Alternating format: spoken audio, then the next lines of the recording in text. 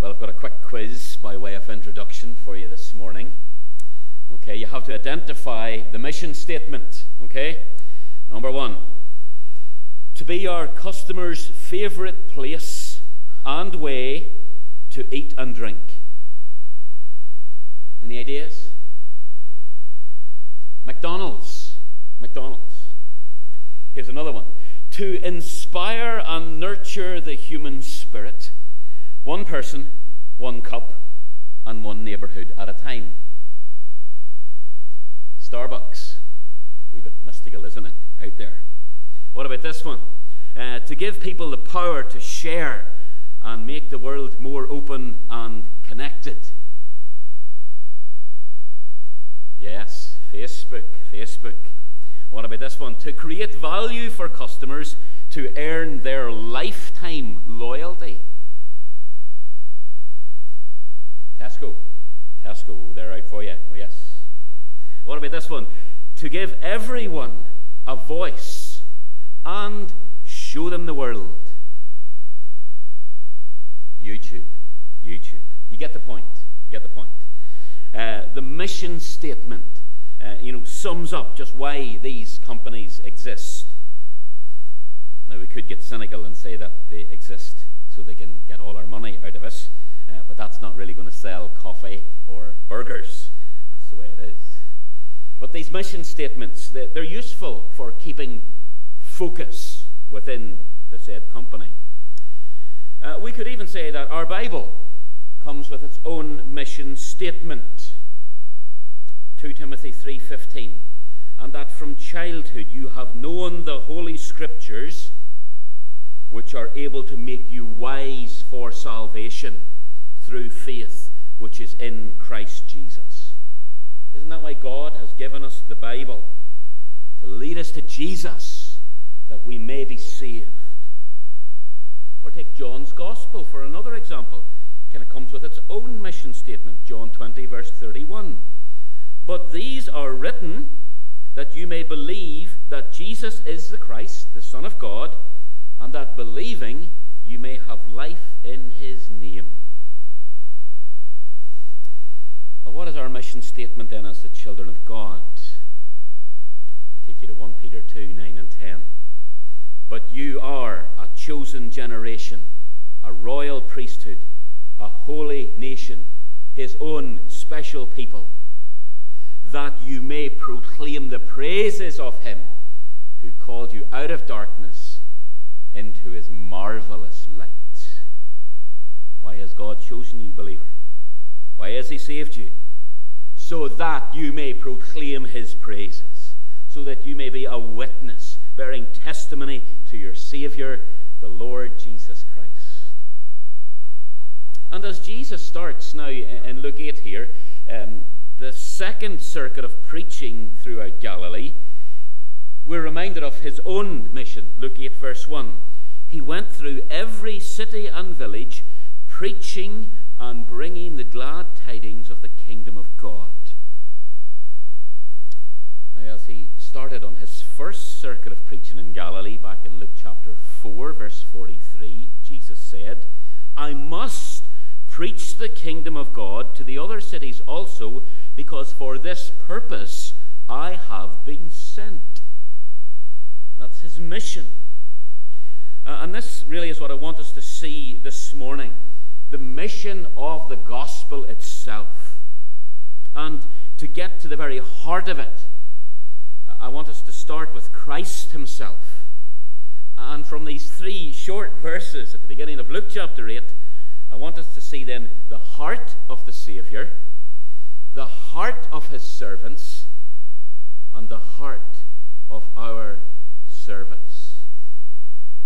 Number 1 then, the heart of the Saviour. Verse 1, now it came to pass afterward that he went through every city and village, preaching and bringing the glad tidings of the kingdom of God. Now remember what Jesus said back in Luke 6:45. He said, out of the abundance of the heart, the mouth speaks. What's coming out of the mouth of Jesus? The kingdom of God. His heart is filled with the kingdom of God. Indeed, he has come to inaugurate that kingdom. He is the King. He had not come to restore national Israel and deliver them from the Romans. He's a different kind of king entirely. He is God's servant king, come to save his people from their sins. And for sinners to be saved, they need to be released from the kingdom of darkness, brought into the kingdom of light, freed from the kingdom of Satan, translated into the kingdom of God. And it is none less than God's own King, Jesus, who does the rescuing. He has come to seek and to save those who are lost. He has come to do battle for sinners who are enslaved, who are held captive in sins. And the battle, has begun in earnest since Christ was born. And it will rage hotter as Christ in his life approaches the cross. And as Jesus lays down his life for sinners on the cross of Calvary, he will cry, "It is finished." And the battle will be over, and the salvation of all God's people will be secured. Finished.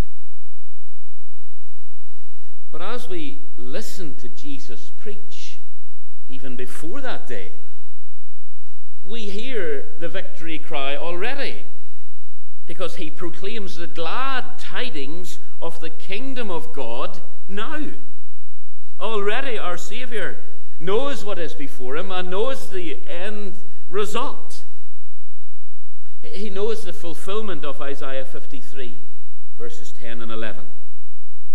Yet it pleased the Lord to bruise him. He has put him to grief. When you make his soul an offering for sin, he shall see his seed. He shall prolong his days, and the pleasure of the Lord shall prosper in his hand. He shall see the labor of his soul and be satisfied. By his knowledge my righteous servant shall justify many, for he shall bear their iniquities. See, the good news, it is already a certainty. Already in the heart of Christ is that joy that is set before him. What's the joy?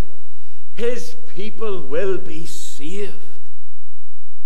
And so Christ has come, and he will endure the cross, and then he will sit down at the right hand of the throne of God. Oh, his heart, it is filled with divine love for his people. They will be saved through faith in him. And faith cometh by hearing. And so he preaches the good news. He preaches. He brings the glad tidings of the kingdom of God. He heralds, he announces the gospel itself. The kingdom of God has come because the King has come. And he announces salvation for all who will believe. And he loves it. He loves it. He loves to preach the good news. His heart is for lost sinners held captive by sin. Again, from that heart filled with love and filled with the gospel, he says, "Come unto me, all you who labor and are heavy laden, and I will give you rest." Have you heard him? Have you heard the voice of Jesus in the times that you've heard this same gospel preached? Have you responded to him in repentance and faith? That's why we sang the words, "Have you heard the Saviour calling? All to leave and follow him. Have you felt his person drawing with compulsion lives to win? Hearken to his invitation, to the music of God's grace. Let the peace of God's salvation fill your soul and love embrace." Oh, hear him. Hear Jesus. Hear his voice, because this message of the gospel, it is for you. It's for you and me. When Jesus was born in Bethlehem, the tidings to the shepherds. Luke 2 verses 10 and 11. They said, "Do not be afraid, for behold, I bring you good tidings of great joy, which will be to all people. For there is born to you this day in the city of David a Saviour who is Christ the Lord." The gospel is for all people. And so we have Jesus here preaching the gospel in every city and village. It's for everybody. There's a wonderful inclusivity about the gospel. It's for everybody. We used to sing, "Red and yellow, black and white, all are precious in His sight." It's for everybody. It's for the atheist and for the religious. It's for the despicable and it's for the respectable. It's for the Catholic. It's for the Protestant. It's for Muslims. It's for communists.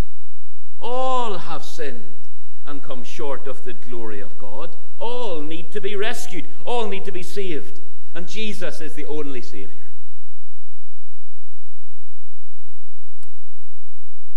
Follow the example then of your Saviour this morning. Preach Him to all. May our hearts beat in time with His divine heart, filled with the mission of the gospel. And Luke then gives us a little snapshot of this large group of women whose hearts indeed are taken up with Christ. And all they desire to do is serve Him. But before we look at their service, we want to consider what makes them tick. Why do these women serve Jesus so willingly and at their own expense? It's our second point, the heart of His servants, verses 2 and 3. "And certain women who had been healed of evil spirits and infirmities, Mary called Magdalene, out of whom had come 7 demons, and Joanna, the wife of Chuza, Herod's steward, and Susanna, and many others." Servants. Now, each of these women, they've been healed of evil spirits and infirmities. Okay, each of them have had their lives transformed. Each of them have been delivered from something that they could not deliver themselves from. And in every case, it's Jesus. Jesus has been the one who has set them free. Jesus has been their deliverer, their Saviour. They have all had this personal encounter with Jesus. And it's not just the 3 mentioned by name. There's many in verse 3. And they've all seen Jesus for who He really is. They all have a story to tell. They each have a testimony as to how Jesus changed their lives forever. And that personal story that they all have, kind of cuts right to the heart of each one of them. It wasn't just, that their body was healed. It wasn't just that they've been delivered from spiritual forces that were warring against them. Their encounter with Jesus has changed them, changed their heart forever. They love Jesus. Their deliverance has resulted in hearts being filled with thankful love and devotion.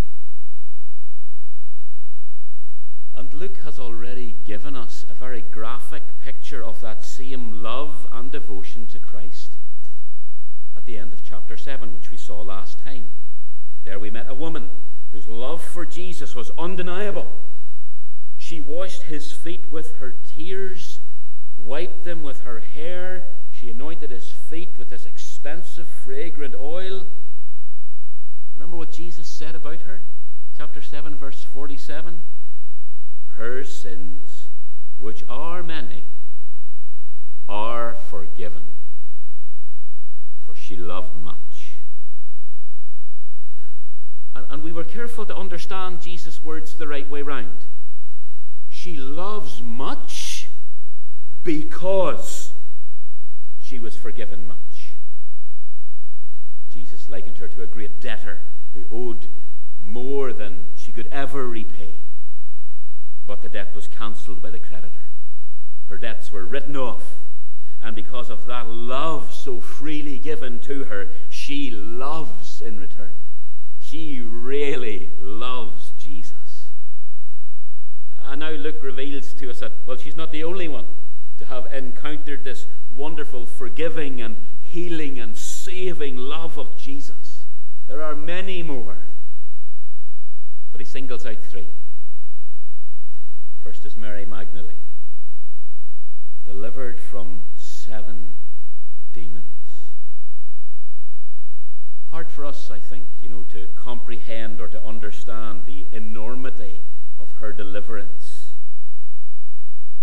We just don't know what such a demon possession would have been like for her. Suffice to say, perhaps, that it must have been awful, a terrible ordeal. How these malevolent, evil spirits tormented her.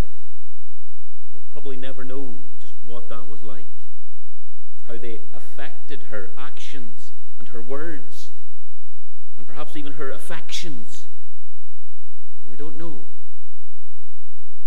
We do know from other scriptures that demons often caused self-harm. Those who were possessed were a great danger to themselves and to their loved ones round about them. Now, what we do know of this Mary is that her heart, her body, her soul is now free, set free by Jesus, and she loves him. She is totally devoted to him. She'll be there at the cross. When many others desert Jesus, she'll be there. She will sit by the tomb when Christ is buried. She will be there first on Easter Sunday morning at the empty tomb. She will see angels on that morning, and when they ask her, "Why are you weeping?" she will reply, "Because they have taken away my Lord, and I do not know where they have laid him." And then she'll hear Jesus say her name, Mary. And she will exclaim with holy joy, "Rabboni," my master. She loves Jesus. He's her Savior. He's her Lord. He's her master. Then we have Joanna, the wife of Chuza, Herod's steward. We're not told specifically just how she was delivered by Jesus. She's included in the certain women who'd been healed of evil spirits and infirmities. But we are told that she was the wife of Herod's steward. And so it is, the gospel, as preached by Jesus, has reached the house, the royal house. Chuza there, he was a household manager. It was a position of considerable authority. And we might sort of think that's an unlikely place to find a disciple, a follower of Jesus. And indeed, we're not told that Chuza himself was a disciple. If he was, then his love for Jesus has put him in a very dangerous place. This is the same Herod who had John the Baptist beheaded. Looking forward, Herod in Luke 23, verse 11, he'll try to cross-examine Jesus. He wants to see some great wonder done by Jesus, but Jesus will say nothing and give him nothing, and then Herod will treat him with contempt and mock him in Luke 23:11. So if Chuza and his wife, if they are both disciples, then they are both in great danger. And if Chuza himself is not a believer, then the situation is all the more fraught for his wife, Joanna. But either way, Joanna, she's the focus here. It's her love and her devotion for Jesus that we see. She's willing to serve. Even if that means, living under threat, living in danger. Oh, he's worth it. And so she serves him. She serves him. She loves Jesus. Her heart's transformed. And then Susanna. And this is all we get. This is the only reference to her in the scriptures. It's all we know.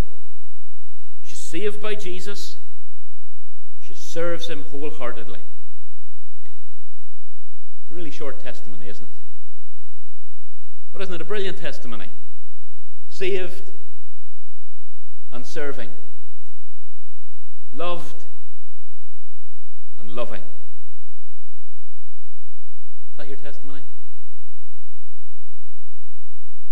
that your testimony right now this morning? I love Jesus because he first loved me. I serve Jesus because he saved me. An excellent testimony.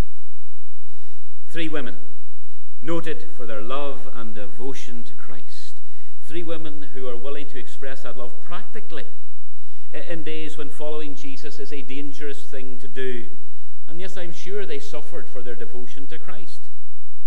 Maybe their own children thought them silly. Maybe their husbands thought them weird for following this man Jesus. Maybe their friends thought it was a waste of time and money and effort providing for this itinerant preacher. But out of hearts delivered and renewed, they serve their master with costly love and devotion. And it did cost. It did cost. Number 3, the heart of their service. Luke records in verse 3 that these women provided for him from their substance. Note 2 things about the heart then of their service. Number 1, it was for him.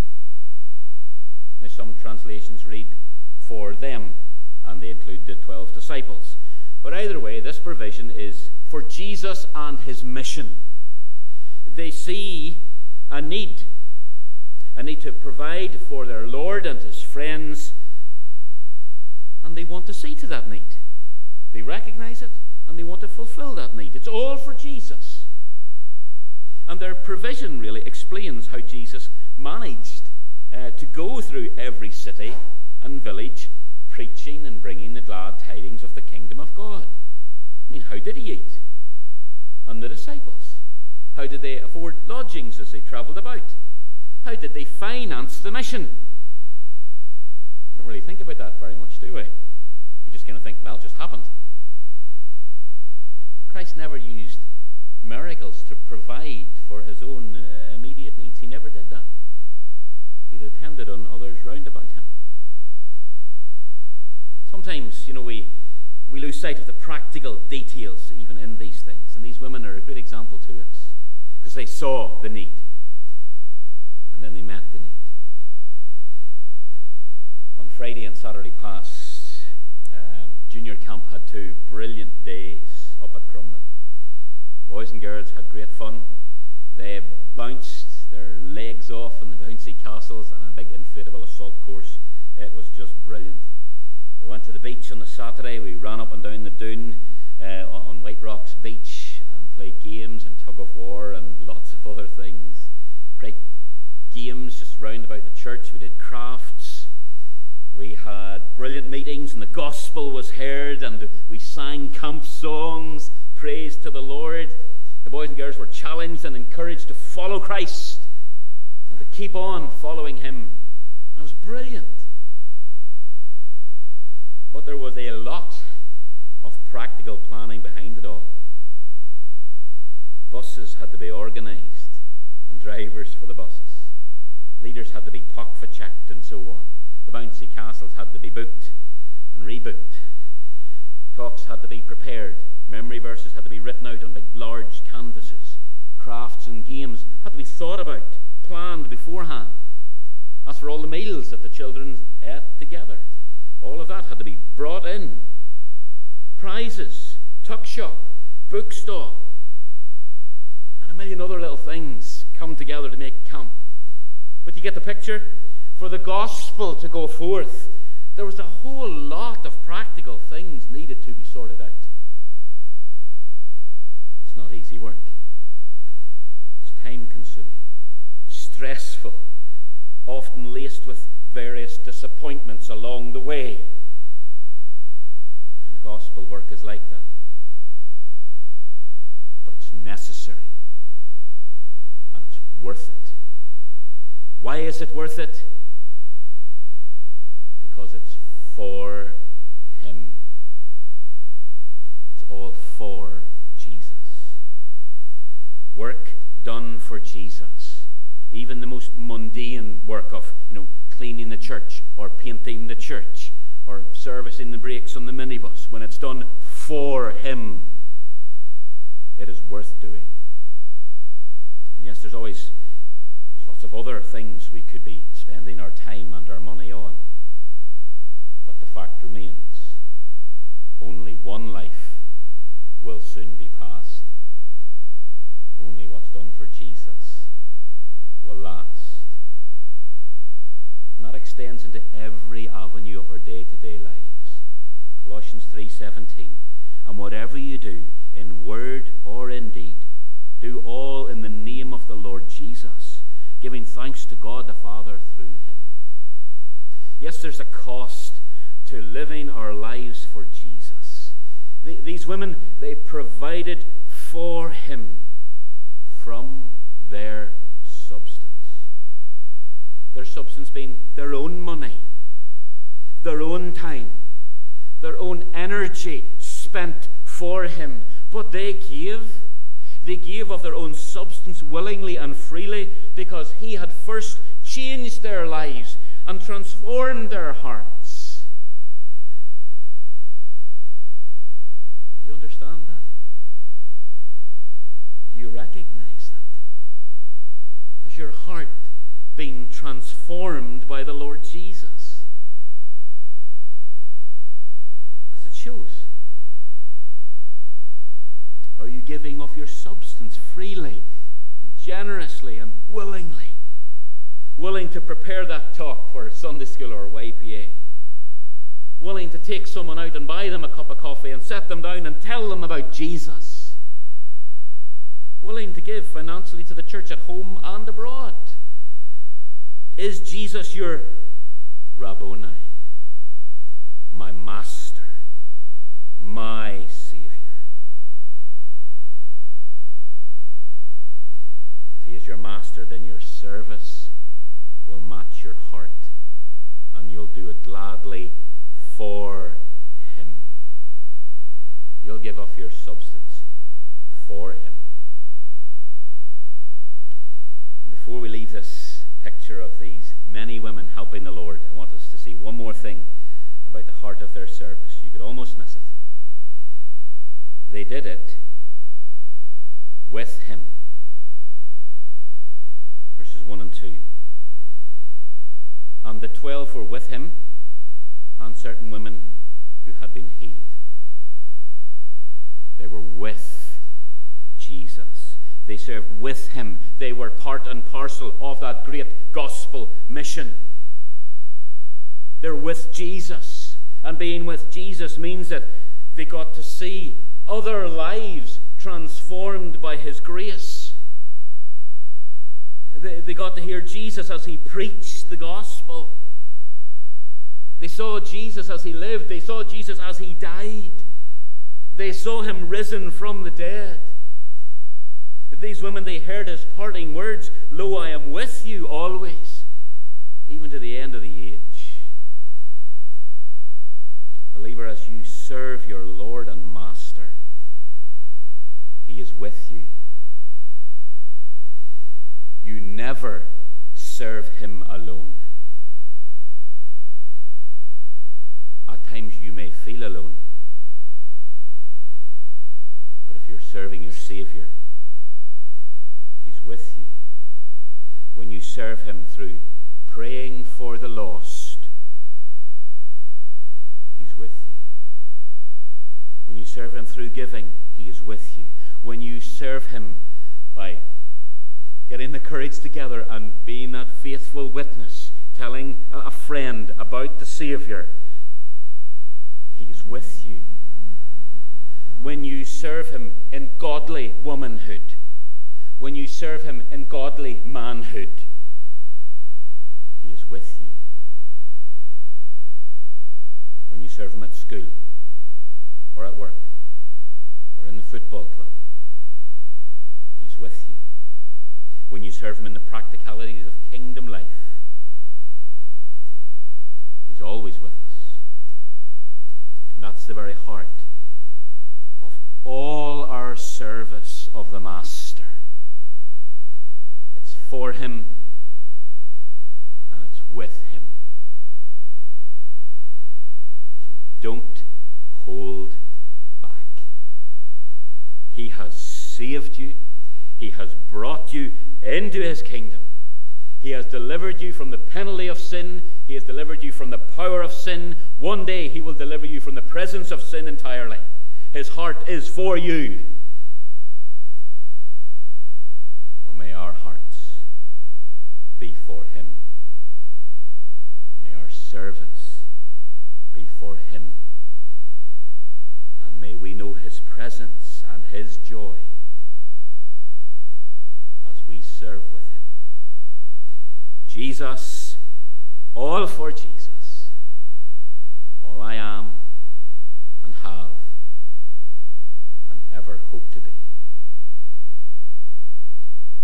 Amen. Let's pray, please. Oh, Heavenly Father, we are humbled by our Saviour. Thank you, Lord, for his heart filled with the gospel, filled with love for sinners, filled with love for us who are so unworthy, and we feel it. We thank you, Lord Jesus, that you went from village to village and town to town preaching the good news. Lord, we pray that you would help us to do likewise. But as we see your heart, Lord Jesus, we pray that our hearts would beat in tune with yours. And we thank you, Lord, for the way you have indeed transformed our hearts. Because, Lord, you have saved us. You've set us free. You've paid the debt. Lord, will you help us now, please, to be busy for Jesus, busy with Jesus. Forgive us, Lord, please, when we serve ourselves. Give us, Lord, a heart to serve your people and to serve, Lord, a needy world that needs the gospel brought to them. Lord, that we would see that great gospel need. Sinners are dying in their sins and going to hell, and they need to hear of Jesus. May we serve for you, Lord Jesus, and may it be our joy to serve with you. We thank you, you are bringing them in. Lord, hear our prayers, transform us, change us, bring us on further with yourself.